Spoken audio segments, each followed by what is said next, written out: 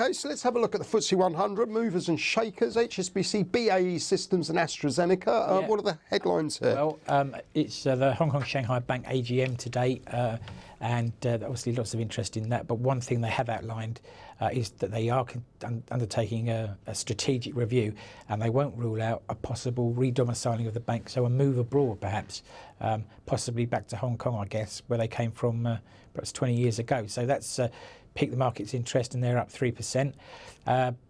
BAE Systems, the old British Aerospace, they're up 3% as well. They're considering exiting from a US IT business. They do quite a bit of work for the US government.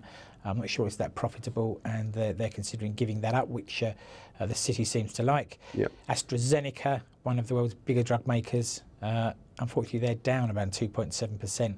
Profits fell as sales of their existing drugs fell, and the thing with all these pharma companies now is the quality of the pipeline, and that's probably the biggest concern about AstraZeneca. Have they got new drugs coming forward to replace the ones that are reaching the end of their shelf life? Understood.